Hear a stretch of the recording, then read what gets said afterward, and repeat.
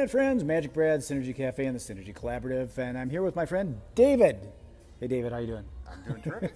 Thank you. David Kirkeby, he's a sales guy from what I understand, and I just wanted to ask a few questions so people get to know, like, and trust and all that kind of thing, because the internet, you never know who they are. So Really? This is a real person. See, he's really here.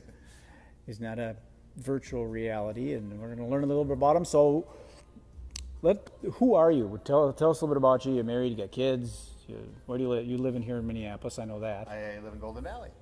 Have been back, I'm kind of a hybrid Minnesotan Californian. I grew up in Minnesota, went out to California. Minnefornian. Went out to California when I was 24 years old, stayed 26 years, and then came back. So been back here about little 15 years now. So. It's like a be back. I did that too. I went out to LA for a little while, and I came back here, and then I moved to Asheville, and now we're back in the land of 10,000 lakes. I like it here. A lot of people that leave do come back for good reason. So I told them what you do. You do sales, but could you elaborate on that? You don't actually sell. You actually train people how to sell.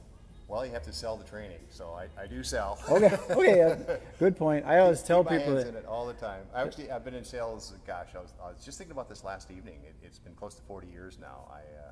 Hopefully I'm not dating myself too much, but been in this business for 19 years. I actually owned a franchise in California that I bought in early '96 called Excellence Quest. And then when I came back here 15 and a half years ago or so, I started Kirkeby Resources. So I do sales coaching, sales training, have a program for smaller companies where the business owner is trying to be the sales manager, and they kind of outsource that to me.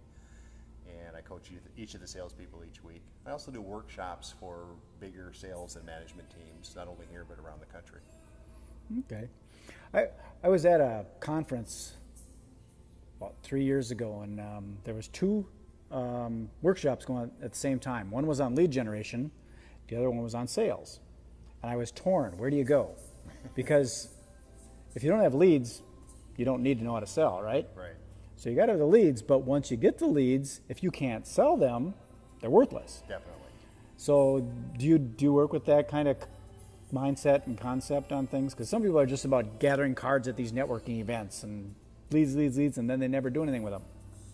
Right. Well, yeah, and in fact, some of the most expensive leads you can generate are at trade shows. You're probably aware of that. But sometimes we go to a trade show just as a me too. My competitors are there, I need to be there as well. Or certainly walking around the show to meet people and get leads.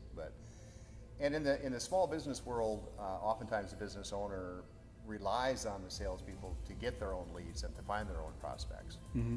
Even though in the real world with the bigger companies with that marketing budgets, that's kind of a marketing function more so than a sales function.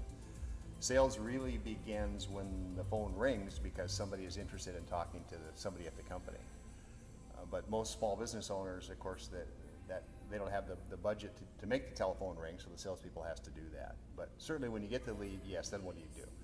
One of the things we really focus on is maximizing that time in that phone call for setting the appointment, and also what happens in that first appointment, whether it's face-to-face or on the phone with a new prospect.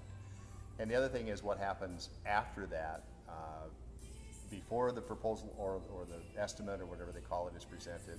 And if we don't close it, if it's not a one-call close situation, what happens after that? How do we increase the closing ratio? How do we increase profit margins?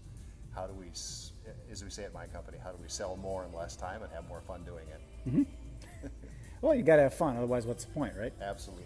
So, where do you do this work? Do you actually do this, do you do it virtually, or do you go to the companies and train, or do people come to you, or how does that work? One of the unique things that we do offer is we do go to our client company, and if it's the part-time sales manager program where they outsource the sales management, the small business owner outsources that to us.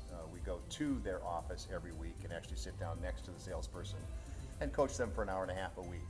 And then once a month we do a group gathering where we go in-depth in the sales training on a specific topic. But part of our model is training, coaching, and reinforcement. So we're not a seminar company that does a big information dump and disappears. Even in that bigger company world, where we do the workshops for the bigger sales and management teams, we always want access to those folks post-workshop so we can reinforce everything that we talked about. Okay. So I know you mentioned before you do some workshops and stuff, and I'm assuming you got some of those coming up. Is that an ongoing thing that you do? Yes. Okay. Yeah, most of those are actually at a specific client premise, but from time to time we also do those that are open to the general public.